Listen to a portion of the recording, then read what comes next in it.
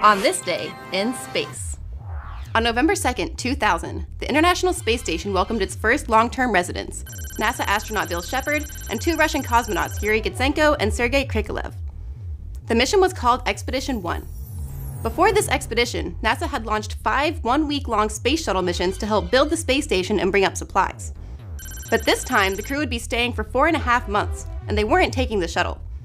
Instead, they took a Russian Soyuz spacecraft, and this was the first Soyuz to ever dock at the space station. During their stay at the space station, they unpacked supplies and installed new equipment, including the first solar arrays. They left on the Space Shuttle Discovery, which brought up the Expedition 2 crew that would take their place. And that's what happened on this day in space.